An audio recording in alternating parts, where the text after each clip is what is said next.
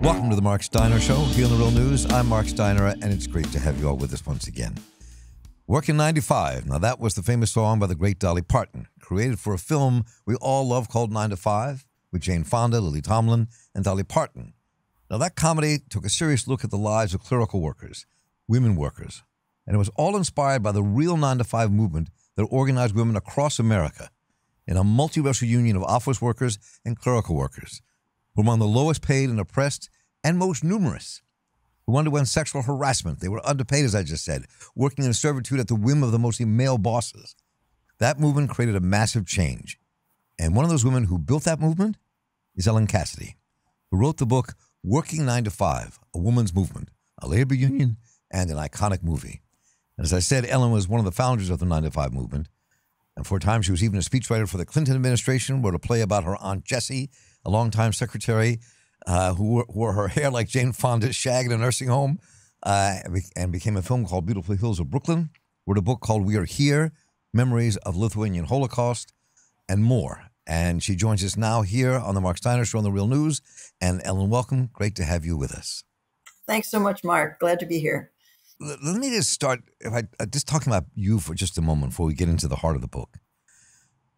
Because your life as a union organizer, your life as an activist all through the 60s and 70s and beyond, in the decades to come, really are in the heart and soul or in your genetic roots or inside of you. That's something you grew up with, something you learned from childhood. Talk a bit about that and how you grew up. I guess I can trace it back to my grandfather, who was an immigrant from Eastern Europe. He arrived in the United States in 1911 at the age of 19. And he used to talk to me about standing in a public square in New York City, listening to this fiery garment worker named Rose Schneiderman, who was talking about bread and roses for women garment workers. And I never forgot that. And later, when we began organizing in the early 1970s, we came to feel that we were the heirs of those garment workers way back then who fought for their rights and who really not only transformed their own lives, but also transformed the labor movement.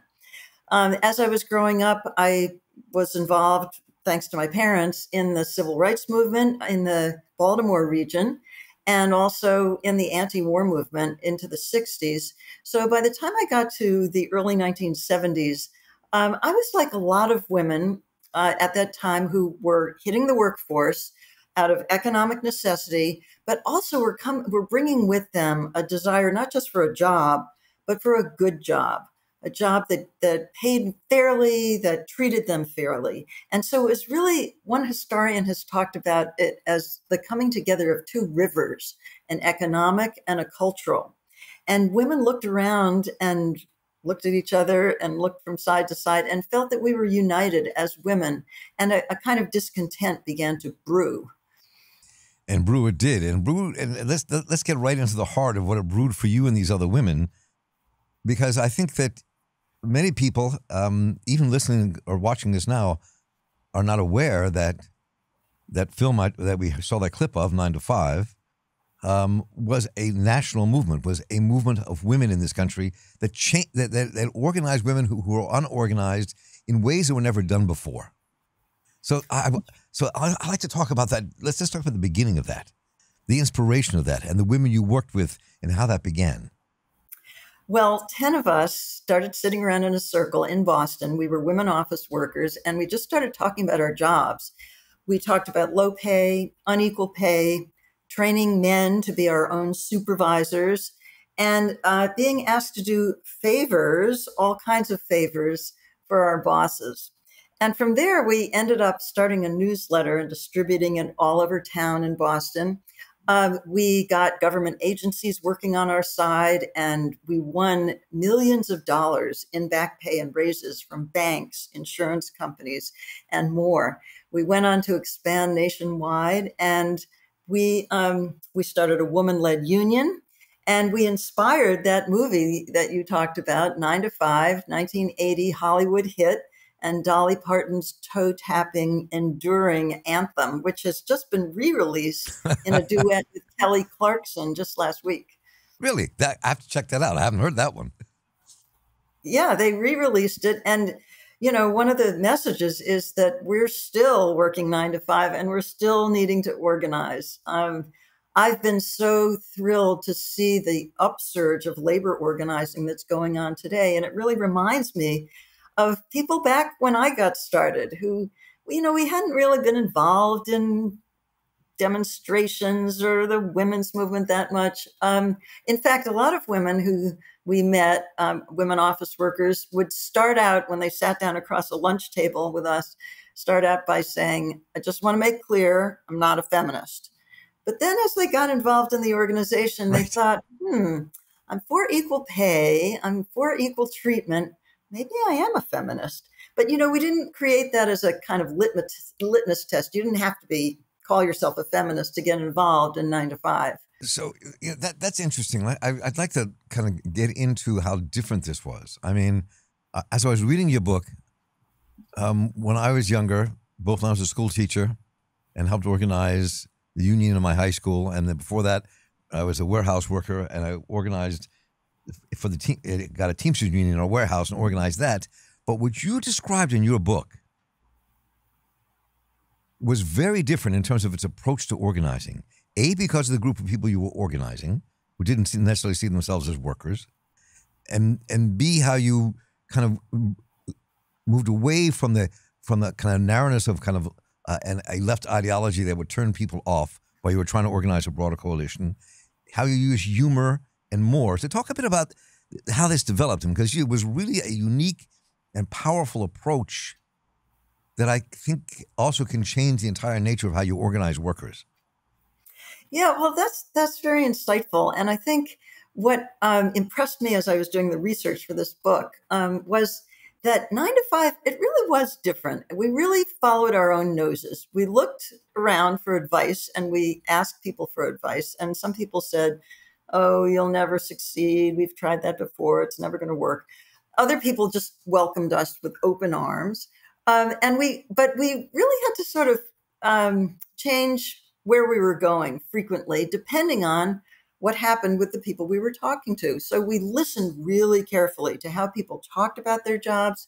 We went out to lunch with so many people, just countless women. Sometimes I went to lunch 3 times a day. And just listen to how people were talking and what they seemed to be ready to do. It was a situation where unions were not in the picture at that point. And even any kind of collective action was really foreign to the people we were talking to. When they had a problem, people tended to think it was their own individual private problem. I should have dressed for success. I should take another class. It's my fault that I haven't gotten that promotion. And so we really had to work on showing people that while an individual can make a difference, individuals working together can make a bigger difference. Now, the workplace was very authoritarian in these giant soaring skyscrapers. They were, if you stood up from your seat at the typing pool, your supervisor could see and might come over and say, sit back down. You might get a black mark. In leafleting, we had to stay close to the curb because these skyscrapers were situated in the middle of private plazas, often with security guards. And so we would be leafleting and scurrying from person to person as they streamed in the doors. And then once they got inside the door, leaflet in hand, a lot of times supervisors were waiting there for them and just ripped the leaflets right out of their hand. So we had to come up with all kinds of tactics that would be suited to what people were willing to do. People weren't even willing to put a pile of leaflets in the bathroom, for example. We thought that'd be pretty easy, but what if they got caught? So one thing we used to very great effect was press coverage. One thing was getting government agencies on our side to help us. We didn't just file a charge and then leave. No, we kept the pressure on them, kept their feet to the fire. And then we used women as whistleblowers. So we invented all kinds of crazy ways for women to feed us information about what was going on in the executive suites anonymously. So we'd leaflet a company and then people would send in their answers We'd sort of digest those answers and then feed it back to them with another leaflet the next day. And it drove the employers crazy. We really had them on the run. So, after, for example, at one bank, we leafleted one day about pay at the bank. The next day, there was a 5% raise. We targeted the biggest bank in Boston, the First National Bank of Boston, and we called 1979 the year of the first. And by the end of the year of the first, 51 women had been promoted to management, and there was a 12% raise, and there was job posting and career ladders and a grievance system. And, things really started to change. We really had them on the run. I remember that when we targeted an insurance company, a great big insurance company, one of the executives decided that he'd better sleep all night in his office in case we invaded. So I don't know what good he thought that was going to do, but a lot of people changed, and we made countless bosses get their own coffee. How shocking. But see, when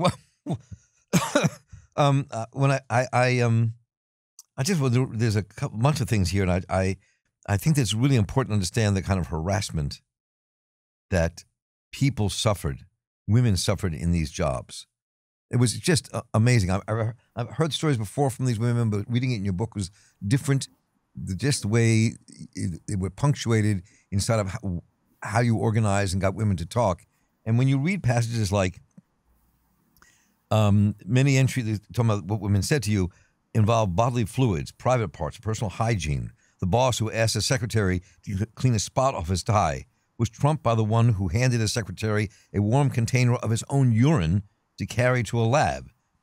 And that one was eclipsed by the one who asked his secretary to carry his stool sample to a doctor's office. A boss asked his secretary to clean his dentures, another to vacuum up the fingernail clippings he scattered on the floor.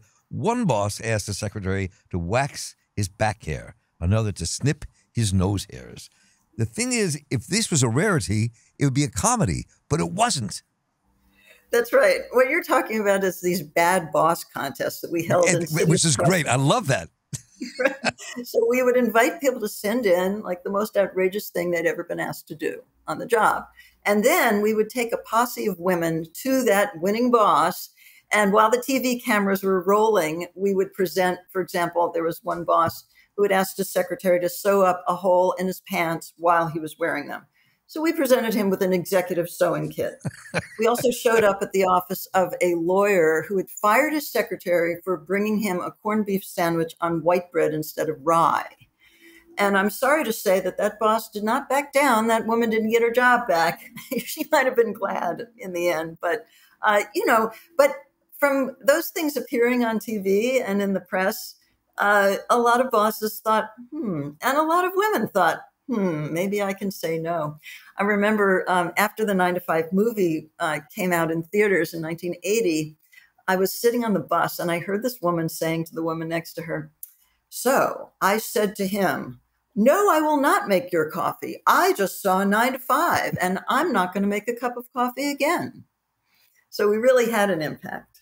So I talk in kind of greater detail about why it was so difficult in some ways to organize women in these offices, both in terms of who you were facing in terms of the boss in the industry, but also the women themselves who didn't see themselves as workers, who didn't see and how difficult it was to make that organization happen, and the tactics you used to change that, to turn it around, which were really, in some ways, reminded me of what it took to be a community organizer and that kind of approach. So talk a bit about that arc.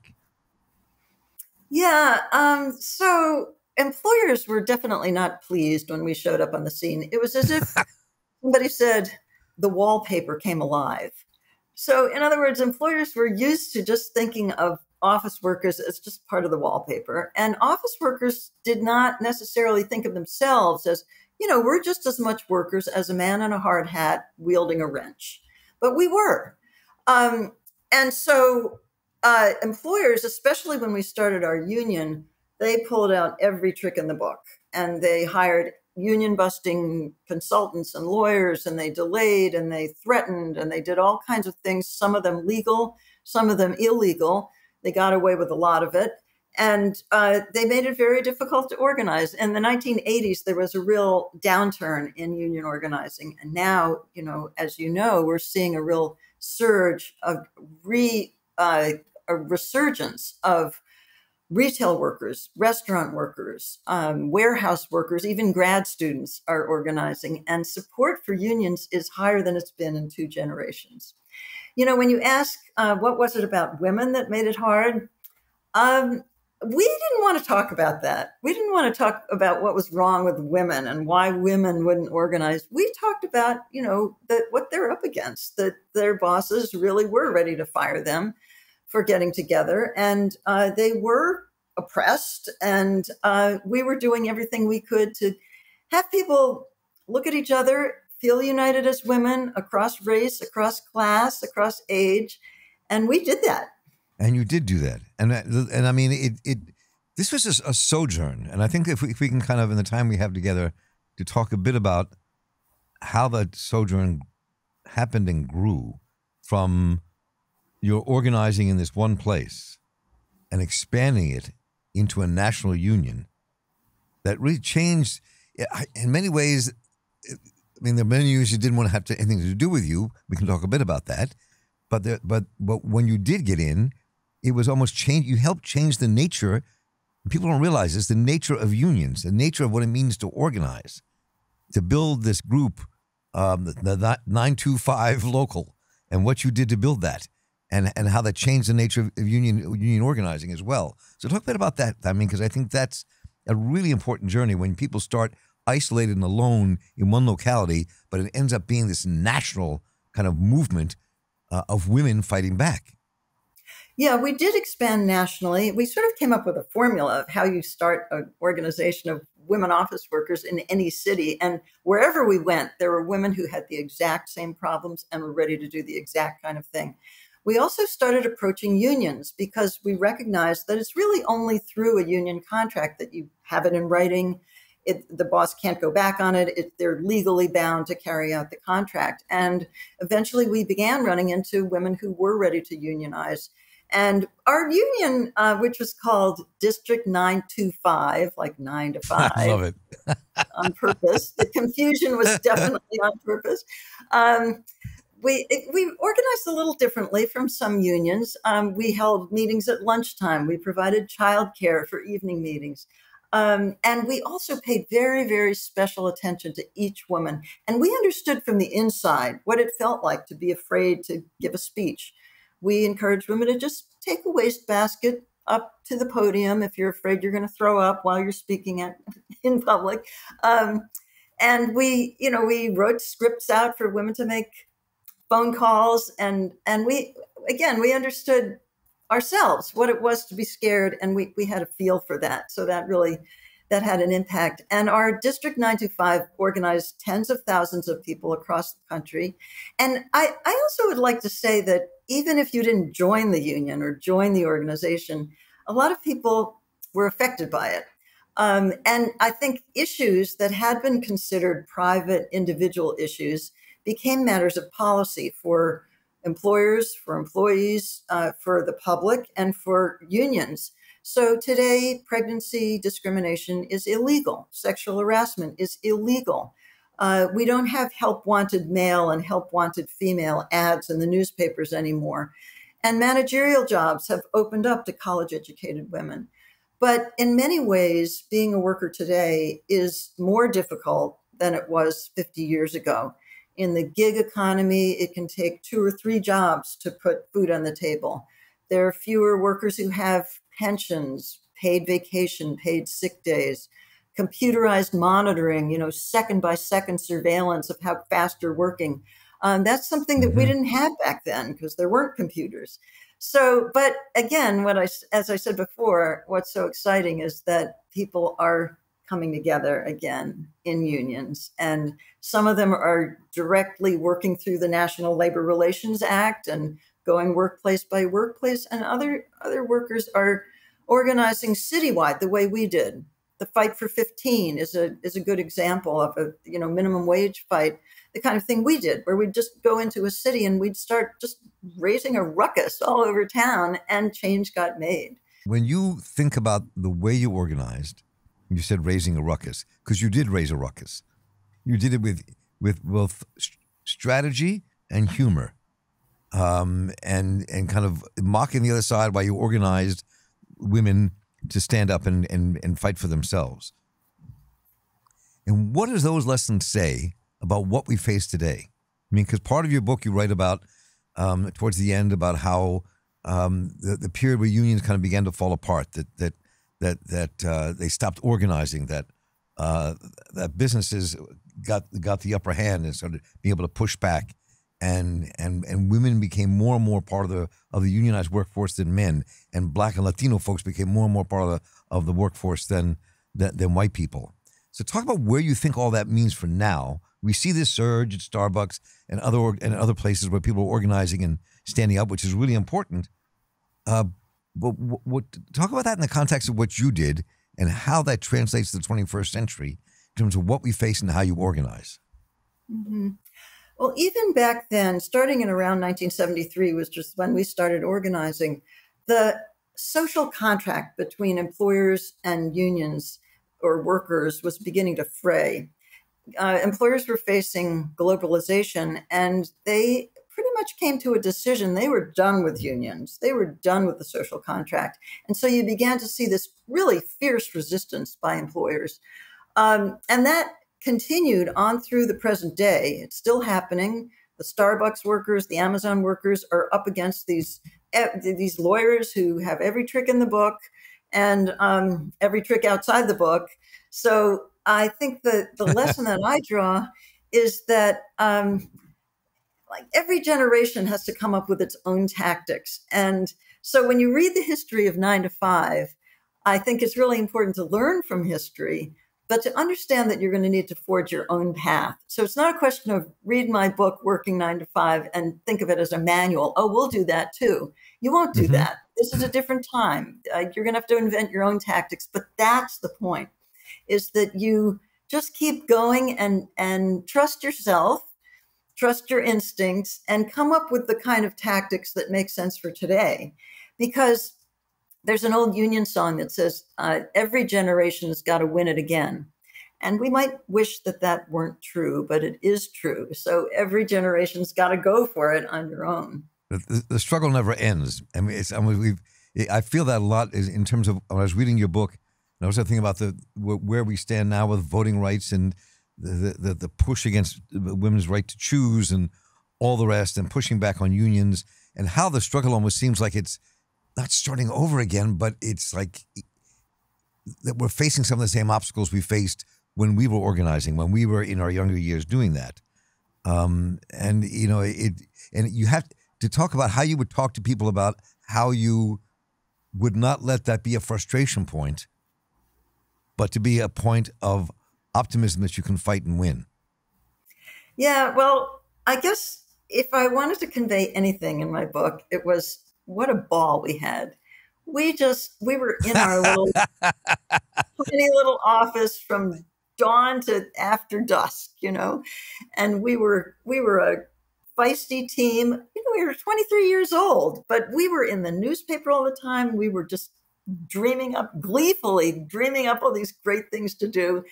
And we just kept moving forward.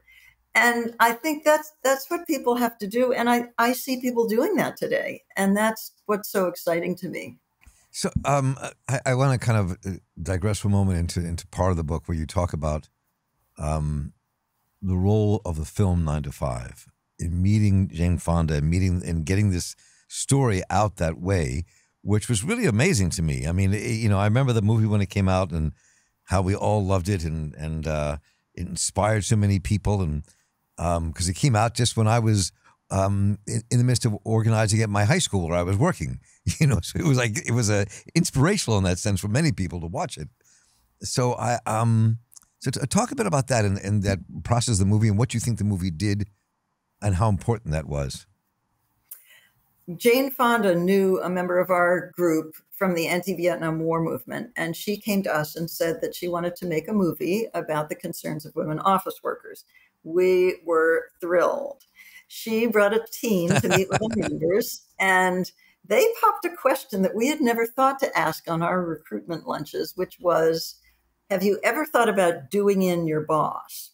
And there was a moment of stunned silence, and then the room just exploded because it turned out everybody had. So one woman talked about fantasizing about grinding up her boss in a coffee grinder. And another woman talked about wanting to swivel her boss around in his swivel chair and swivel him right out the window. And those fantasies all went into the script. And the film was a huge hit. The atmosphere in the theaters was electric. Even men liked the movie because it turned out some of them had fantasized about doing in their bosses too. And there's Yes. a famous scene in the movie. You should really watch the movie again today because it really stands up. So there's this one scene where Jane Fonda is new on the job and they usher her into this room with a huge photocopier that's about the size of her room. And she, very timidly presses the start button and all these papers start flying out in her face and she's scrambling to pick them up and she's starting to cry. And women would stand up in the theater and say, push the stop button. So people took it really seriously and felt that they were being reflected on the big screen in a way they never had before. And that really changed things. Jane Fonda was an amazing partner to have. She really understood how a movie could be inspired by a movement and then propel a movement forward. And we worked really closely with her. And I think the public debate about whether there is discrimination, whether women are satisfied with the lower jobs and the lower pay, that debate really changed. It made a huge difference. I don't know, for some reason, as you were describing this, I was thinking about parts of your book that I think are really important to kind of pull out here, which is the issue of race.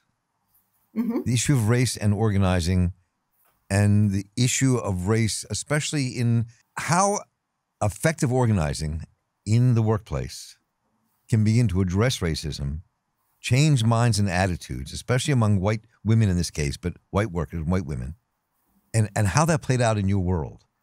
Because when you started out, you were mostly white women who started this thing out, but it morphed and changed as it grew. And talk a bit about how that kind of really challenges the notion of racism, how important that is in terms of that struggle. Absolutely. So we started organizing in 1973 in Boston. And Boston at that time was an almost entirely white city and had a particularly almost entirely white clerical workforce. And so, we could have just stopped there and thought, okay, well, I guess we're going to have a white organization. But we didn't. And one of the reasons we expanded nationally was we wanted to make sure to build a multiracial organization. And so we targeted cities like Milwaukee, Baltimore, Cleveland, Atlanta, that had large numbers of women of color in the clerical workforce, as Boston did not. And as we went along, we were very conscious about making sure that our staff, our leadership, and our membership all reflected the demographics of the workforce. And that meant we had a multiracial organization. It didn't just happen, and it required hard work.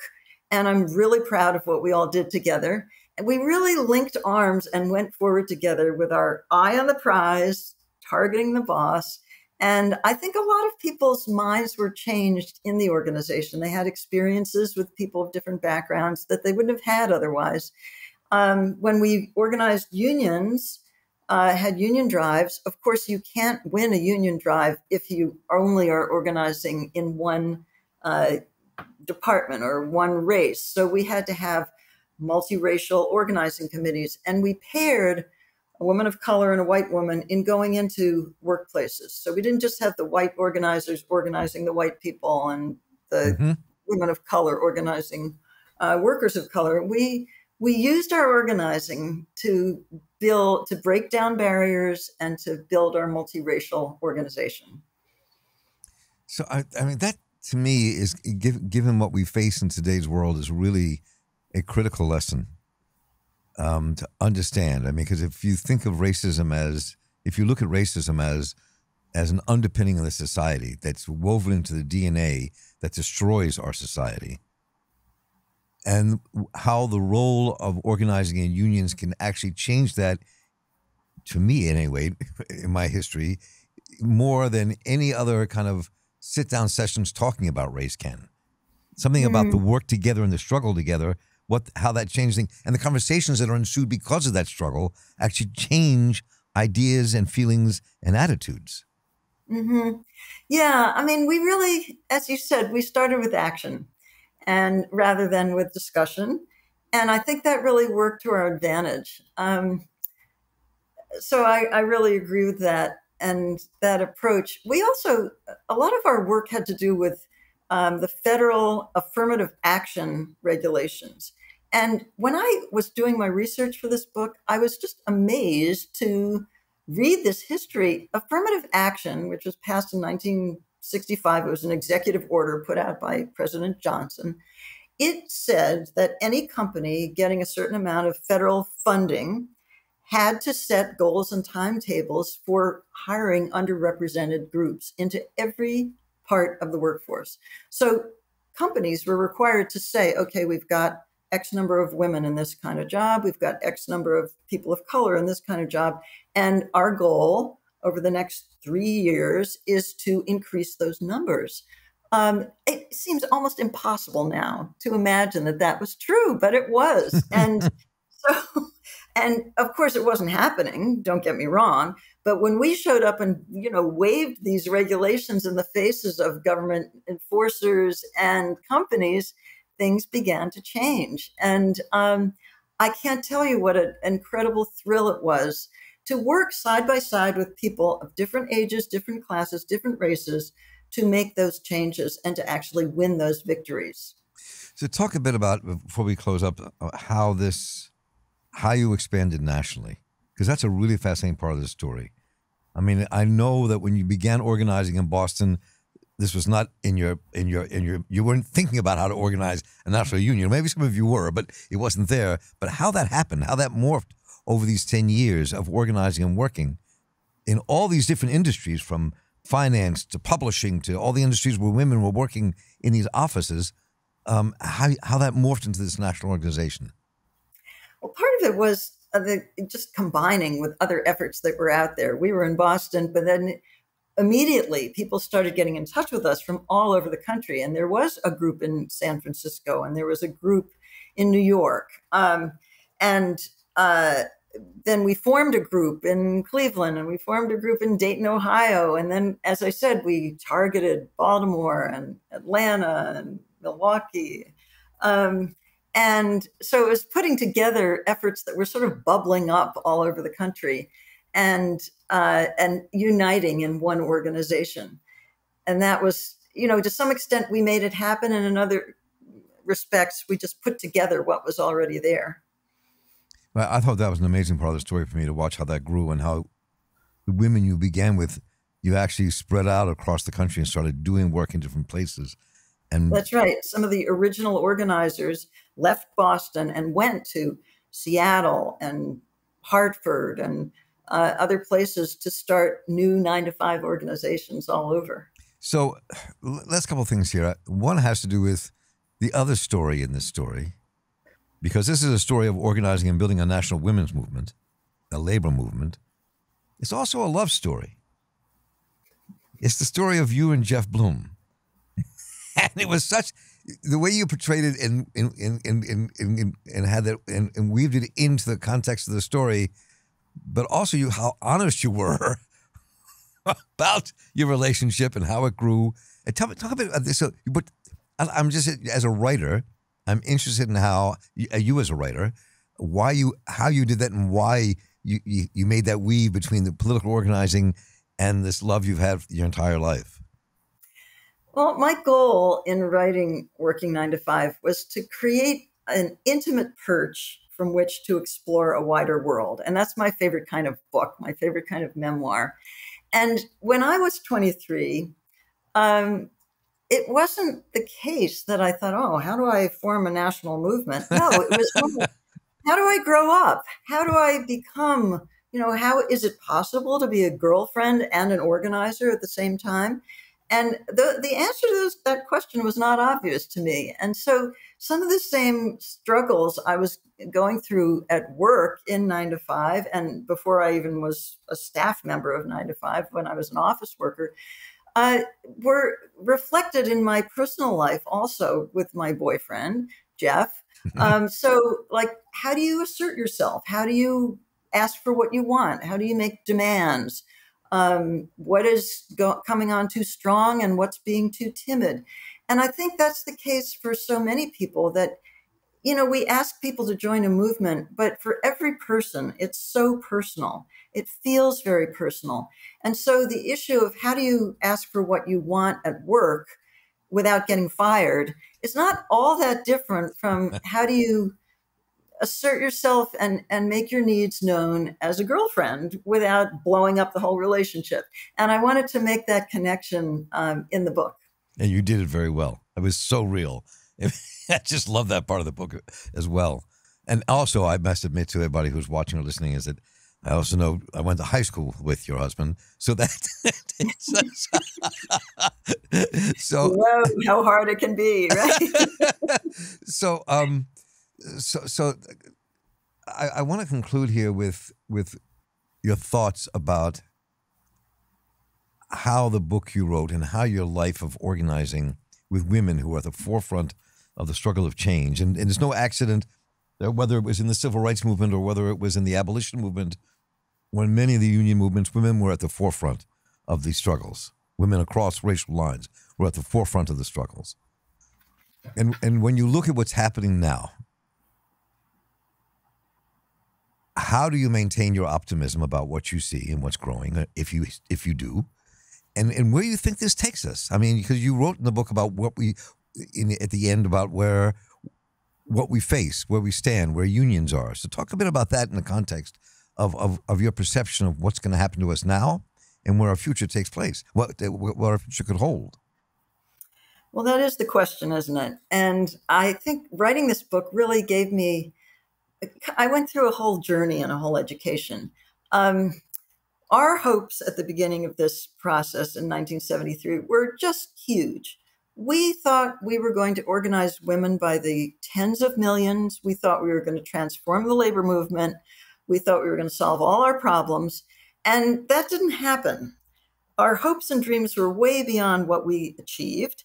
And we didn't win it all. But I came to understand that in this line of work, you never do.